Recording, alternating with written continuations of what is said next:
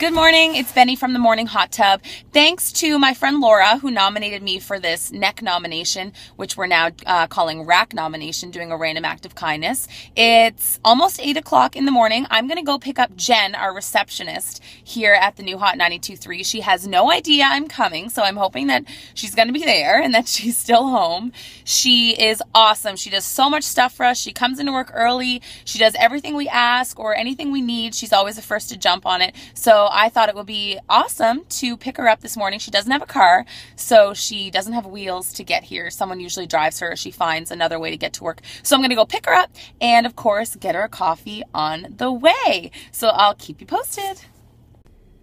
Okay, so I just picked up Jen, our receptionist. She looked scared when I went to her door. She's like, what the heck are you doing here? So I'm picking her up as my random act of kindness, driving her to work. She doesn't have wheels, so hey, girls got to get to work. Know what I'm saying? And we're going to go to Tim Hortons and get a coffee. So that is my random act of kindness. And I am now tagging Jay McNeil and Joe Arsenault. You guys have 24 hours to do your random act of kindness, and I can't wait to see what it is.